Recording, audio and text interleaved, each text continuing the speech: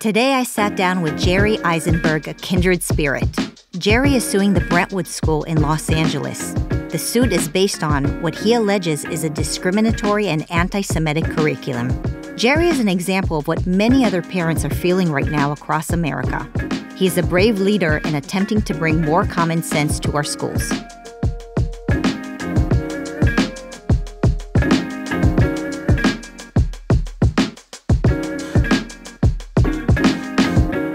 So Jerry, I remember the moment I opened up my phone and I saw a social media blow up. There was everything, everywhere was written up. A parent from Los Angeles, nonetheless, is suing the Brentwood School because he is dissatisfied with the service that his child has gotten at the school, and finally somebody is speaking out. And when I read these articles, I said to myself, oh my God, we're not alone. Finally, some courage, the courage we've been praying for. And so it is amazing to sit with you today. Thank you. And thank you on behalf of many of the parents out there who have been praying and looking for somebody who is willing to take leadership for our children. Thanks. It was just a matter of being somebody, right? There were all these groups of parents who were dissatisfied, even more than me, as to what happened last year to this school. And the consensus was somebody has to do something. Somebody has to hold them accountable. Somebody has to stand up. And I guess that just ended up being me this time. So tell me a little bit about the Brentwood School. I mean, it's not an inexpensive school, and it's a very difficult school to get into. What was that experience for your daughter, right? Yes, it was challenging. A series of interviews, series of meetings. It's a whole dog and pony show. And the school came across as a very conservative, traditional school that welcomed all communities, all groups, and something that we were really looking forward to getting into. My daughter's smart, she is a great kid, and they accepted her. And we were very proud of that fact, and she was proud of that fact.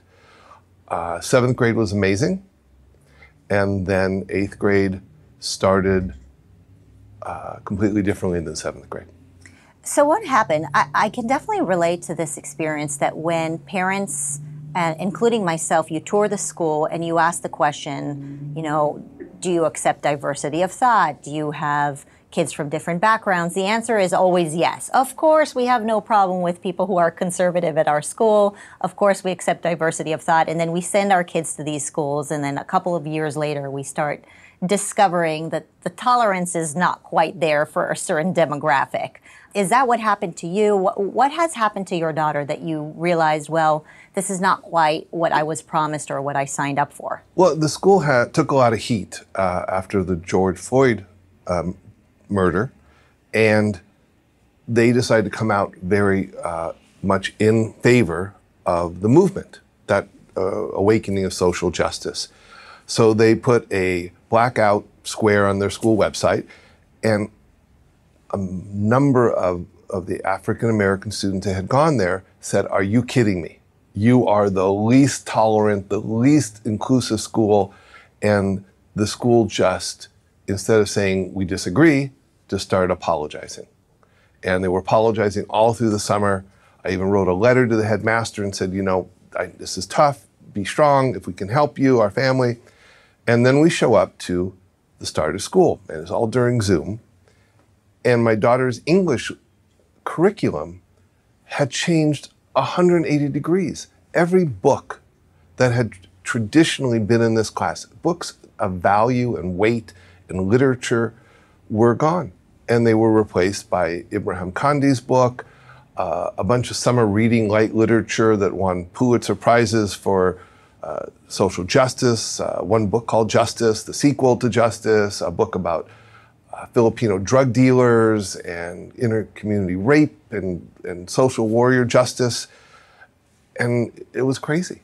And history became the 1619 Project. And all the leaders were deemed, Jefferson was deemed a bad guy, and Lincoln was deemed a bad guy, and Trump was deemed the worst guy. So I think that the Brentwood School is not unique in its taking this kind of approach of apologizing and even using children and students as the cannon fodder for them to I guess, display this act of justice that suddenly, they're so inclusive by just, throwing the kids under the Sure. under the bush or Yeah. under the rug to just like make them feel good, right? But so what about the books that you had expected them to learn? Was the curriculum just changed without parents being notified? No Were you notice. sent some sort of letter saying, dear parents, last year we taught Shakespeare, this year we will no longer teach? No, it was, this is it. This is what we're doing now. If you want your kid to read Shakespeare, do it on your own time. And it wasn't even so much that the children needed. It was something that assuaged the egos of the adults. They had a one-day seminar in white privilege. And yes, you have to be privileged to go to Brentwood School. I'm not sure you have to be white and privileged. And I don't need this school to tell me that my daughter is white privileged. All right? I don't need to them teach my daughter how to be an anti-racist. I think that whole configuration is odd to begin with. And every step of the way, this school more mismanaged how to do this the right way. They paid millions of dollars for DEI consultants, right? So they would have a group for the black families and the Latino families and the Asian families and the white families and the Jewish families. But if you were white, you couldn't go to the black group. And if you were black, you couldn't go to the Hispanic group. It was like backwards. It was like a systemic segregation through an attempt to create an integration. And if you disagreed, you were not allowed a seat at the table. And everybody has a seat at the table. You mentioned that, of course, you have to be privileged to go to the Brentwood School. You have to be privileged in that you are able to afford these astronomical bills. Sure. Right? What's the cost of $50,000 before they ask you for donations. Okay, $50,000, and then on top of it, they ask for donations. Yes. Now, my guess is that they did not waive those requirements. So there wasn't some sort of, oh, well, let's open up for the underprivileged kids who want to come into the school. They're still going to charge the same amount, but then they're using the kids that they have there to basically pretend that they care so much about the underprivileged. And I'm sure there's a certain group that, for their intelligence and talents, are allowed to come in with financial aid. They do offer that. I would be surprised to see if their census or composition of the classes changed much in the last 2 years, despite all their virtue signaling. Mm-hmm. So was there a specific incident that just made you realize that you have to take a stand and just push back against what is happening? Were other parents having any conversations about this? A number of parents. There were a number of groups. There was a woke at Brentwood School group, which met with the woke at Harvard Westlake group. But it was just a layering. It was one event after another, and it was the complete discouragement and elimination of any kind of conversation. Mm-hmm. If two families wanted to meet together with the headmaster, couldn't do it, one at a time. Mm-hmm. It was separate and conquer, and it was very frustrating. Then it was like a series of latent anti-Semitic, in my opinion, conduct, which just added to the insult of having your kid learn the 1619 Project as the basis for American history. Can you give me some examples of what upset you so much at the Brentwood School? Well, part of it was this latent anti-Semitism that seemed to creep in as parents would object. Initially, every different group was given an affinity group, which in itself is terrible. Like, everybody has to have their piece of turf and defend it. What is an affinity group? Is it for the children an affinity group, or is it for the parents an affinity group? And what is the affinity group based on? Is just color? Race, religion. There was an Asian, Latino, African American, Islamic, pride. Everybody had to have their turf since 2020 in order to, I guess, win, right? Win something. I'm not sure. Win a thought, win a process, win a curriculum change that benefited that group. So a number of Jewish parents asked for an affinity group to go along with the plethora of other groups. And we kept getting delayed. And we're busy, we're getting sidetracked. Then they said, we need 2 faculty advisors, despite the fact that every group only needed 1. So that took a few more months. And then they said, oh my gosh, we don't want you, the parents who are asking for this group, we're going to pick our own leaders of the group. And then if you do want to be part of this group, you can't talk politics or curriculum. And then subsequently, there was another incident with the Palestinian-Israeli conflict. And the school sent out a memo talking about not being anti-Islamophobic and not condemning violence. And if you want to know the truth of the Middle East, here's a bunch of articles you should read. And every one was about Israel being apartheid, Israel being oppressor. It was, the headmaster then apologized for that. But it was this layering of not overt anti-Semitism, but kind of like latent oppressed kind of ideology. So it's basically applied intersectionality at the school. So Yes. there are these affinity groups, whether it based on race, and the more victim bingo points you win, the more influence you have on the school, and the less victim bingo win you have, then the less influence you have on the school. And then these affinity groups of parents influence the school to change curriculum or create certain programs based on that. And so if you're not in any of these affinity groups that have a louder voice, you basically have no voice within the school. Exactly. It's kind of like 400 pride flags and no Pledge of Allegiance. I mean, it's basically racism against a certain race. It's just the law of good intentions, right? Everybody, in theory, wants what's best, but in practice, they only want what's best for them. Right. And again, it's a lack of inclusivity. It's just really an odd way of showing how you want to be progressive rather than regressive. I want to get into the details of your lawsuit in a minute. Sure.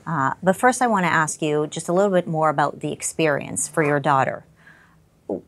Did she come home and express any frustration? Are any of the other kids going along with this? How are the children in all of this? Because this is, adults are fighting over woke or not woke. Where do the kids fit in as these, they're almost like a rope in this tug of war? I mean, the kids want to just fit in, right? For the majority, it goes in one ear and out the other ear. And they look to us. Mostly she would come home and say, you're not going to like this, right? You're not going to like what we have today. And she was right. Mm-hmm. So what kind of steps did you try to take with the school to push? I mean, did you try to have some, meetings, or, I'm assuming you didn't go into lawsuit on day one. No, phone calls and letters. And I even met with the head of the African American Parent Association. And I asked him, why did you get the book To Kill a Mockingbird banned? And he said, because it uses the N-word. I go, couldn't it be a teaching moment? I mean, I understand I wouldn't want certain books disparaging Jewish people. And he said, no, we're not backing down. We've won. And I just said, I don't understand what you really won here, right? You've won a change in curriculum. You were winners in excluding books that are 75 years old and have a solid basis in teaching other children literature, because all these other books doesn't make any sense to me. He goes, well, that's what it is. That's where we are right now. And so eventually you complained, you met with, all of these officials, and then what happened? So I wrote a letter to the board and said, this is how I think you've wronged the parents and myself this last year. It laid out several causes of action or allegations. And I said I incorporated a group FAIR into the conversation. And basically they just said, well, I got a letter back from the lawyer. Here's where you serve the lawsuit. They were like, sue us. We don't care. No one does, right? I think they just thought it was hot air. Right, because people usually don't sue. Yeah, no one. I've never sued anybody. This is the first time. This is your first time suing. First time lawsuit. Wow. Yeah, have to start somewhere. Yeah, absolutely. Would you say that your daughter was impacted by this ideology and you were worried that she would come out of this school kind of not sharing your values? Or is the reason you're fighting for this is not just for her, but for a greater cause? I think it's for the greater cost. I can fix at my home what they're breaking at the school, but doesn't everybody deserve a seat at the table? And it was kind of a bait and switch, right? When they changed the curriculum or decided that they needed the hearts and minds, that's exactly the term they used. It hadn't been used since the Vietnam War with General Westmoreland. When they wanted the hearts and minds of my kid and they had to do it in 8th grade because by 9th grade they would not have been as amenable to learning these new concepts. Well, okay, they didn't say, hey, if you don't like it, we're going to offer 2 tracks, right? We're going to have a traditional track and a more progressive track, right? Or they didn't say, here's your money back. When this started in September, in October, we applied to a new school. Wow. You know, so I grew up in Israel, and there was a story that I used to hear when going to synagogue, and it's about Honi, the circle maker.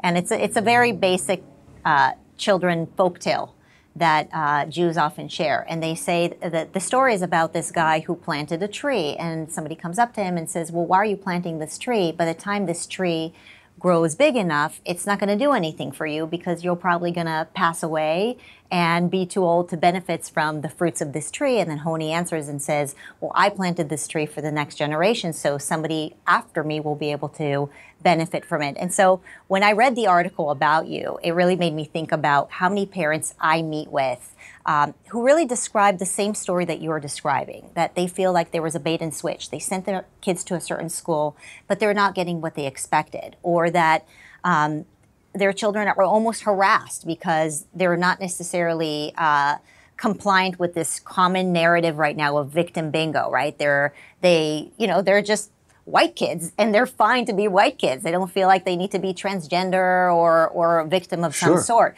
And so many parents are upset with it, including conservative parents, but most parents say to me, well, we're going to wait for a couple of years. I don't want my child to be in the middle of this. I don't want to be in the middle of this. I feel like I can inoculate my child at home. I can fix what they're trying to break. I can fix my child at home. There are very few people like you who say, well, this is not just about my own child. I'm going to teach my child an example here that it's not just about the individual child or even the individual family, but this is really about the entire community, right? When you do something that is probably painful for you and costly for you, painful for your daughter, right? But all of you as a family, you are doing this really not for her or for you. You're doing this for the next generation of kids that are going to go into these schools. And if nobody fights, then we're going to lose everything. If no one holds them accountable, then there's no direction. It's just whatever. No, I'm not asking them to teach my daughter morals or social justice as exclusion to all other concepts, right? You want to be an educated person. And that's the reason we're going to these schools, to hopefully create a well-rounded, very educated girl or boy. But at some point, like what did Bob Marley say? You have to get up, stand up for your rights. And most of these other parents are afraid of being canceled. That's a tremendous burden here. If you're an agent, if you're a doctor, if you're a lawyer, executive with a major company, entertainment company, you will be fired. You will lose your job. At this other website or other group, Woke at Harvard Westlake, they modulate their voices and they blank out their faces because they articulate a fear. Can you believe it? 2022, and people are afraid of standing up for what is right, or at least having a discussion. You can't even have a discussion. That's excluded. If you don't agree with the narrative that's being laid over on your kids, you are some kind of crackpot. How can that be? Meanwhile, they have all these anti-bullying programs at schools. Well, they're really the bullies of all bullies, right? And so you're not afraid of being bullied? I've kind of insulated myself from that. But yes, it happens. I've gotten some threatening emails, letters at my house from this. But okay, I'm a big boy. I knew what I was stepping into. Yeah. Well, I think it's amazing because as parents, we are so concerned with what our kids are learning, right? It was like, well, how are the academics at the school? But what an amazing lesson your daughter is learning beyond academics, right? To stand up for what's right and not to be afraid of the bullies and to do something that is for the next generation after her. I mean, could you imagine if she looks back and says to herself, well, maybe I didn't get the best calculus lesson, or maybe not, I didn't have the best literacy teacher, which it sounds like they're not getting the best literacy teachers anymore anyway. They're doing their best. But what she's learning from a character building perspective, which is what, in my opinion, makes for the most successful human being, right, is their characters and their values. She is getting so much even from this experience. Like, there's adversity in it, but I think there is also so much to learn from it. I hope you're right. Right now, she's a 14-year-old girl who's, you know, in a social whirlwind. Yes. But I agree with you. Someday she will. So let's talk a little bit about the lawsuit. The first thing, when you picked up the phone and realized who I was when I called you, you said to me, Marissa, I want you to know that this is not for the money. Right. And so what is the lawsuit about? What are you suing? What is the cause of action? Well, there's multiple causes of action, but it would be for more inclusion, for more acceptance of people to have an honest debate about what should go into the curriculum for schools and for our kids. There's also allegations of some anti-Semitism. So if all these children have to read Ibrahim Kandi's books, well, maybe they should read Anne Frank as well. And if you're going to give the whole school a day off to read Robin DiAngelo's White Fragility, maybe give them a day off to read another book of unity and not disruption. So when you first met with your attorney, what was your attorney's remark? You have a chance, not have a chance? Like, what is... Are you sure you want to go through this? And I said, we met as a family, and I guess that's where we said, yes, we'll try. It's been a very hectic whirlwind. It's been a lot of social media, more so for my daughter and wife than for me. Are there damages that you're hoping to get out of the lawsuit? Well, in the big picture, my goal would be I'd like my money back. Don't give it to me. Let's give it to a charity.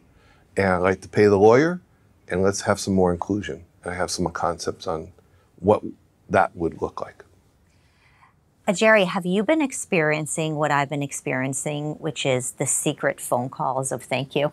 Yes, and the texting. Right. And the we're behind you. But conversely, also like the parents who are in this, who have 2 or 3 kids going to school, who are committed and have no other options, a little bit of pariah status too. Yeah.